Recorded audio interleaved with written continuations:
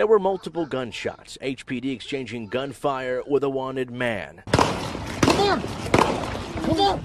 John Lally just happened to be nearby. Without hesitation, he rushed in to help drag the injured 29-year-old officer back behind his truck. And I saw him get shot, and I knew he got shot because he like buckled to the ground, and then he tried to stand back up, and then he buckled again. My mission at that point was just to get to him. Lally says he tried making the officer as comfortable as possible. Hey, I'm still here with you, buddy. You hear me? Yeah.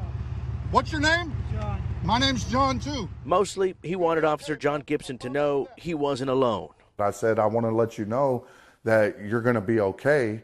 The officer already put a tourniquet on your leg. I knew he was going through pain. And I know when you're going through that type of pain, like just somebody talking to you and being there with you and like holding your hand is probably going to take your mind off a lot of that stuff. Lally says he believes the shootout lasted about 10 minutes or so. The carjacking suspect was shot multiple times and died at the scene. He has not yet been identified. Lally thankful he was at the right place at the right time. I hope that I wouldn't have to do it again, but if I had to, like, I will.